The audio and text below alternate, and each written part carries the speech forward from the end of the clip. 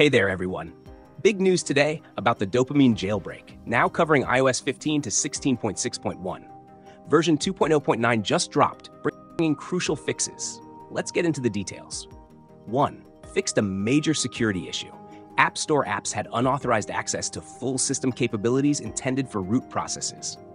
Versions 2.0.0 to 2.0.8 are now pulled, so avoid using them. 2.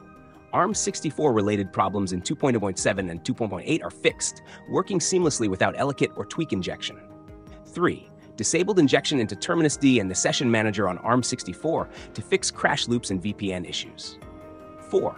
Allowed invalid pages on processes spawned via POSIX spawn start suspended for Frida features to work correctly. 5. Genuine fix for iOS 15.0 beta support in version 2.0.9, contrary to the 2.0.8 changelog. Now, let's discuss how to install Dopamine Jailbreak easily. Starting with the Esign patch. Follow these steps. 1. Visit Esignio's website and download the Esign patch app. 2. Install and import certificates, available for purchase on UDID master website if needed. 3. Configure Esign. Go to Settings, Import Resource, and select the Dopamine IPA file. Alternatively, share the file directly through Esign.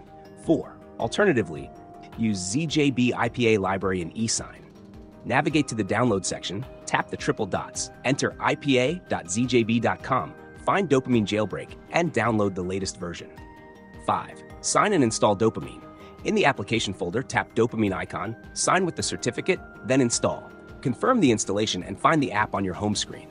6. Open Dopamine, perform the jailbreak process, and enjoy the freedom on your device. That wraps up today's tutorial.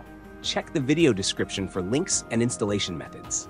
If you run into any issues, drop your comments and don't forget to share this info on your socials. Hit the bell icon for instant updates.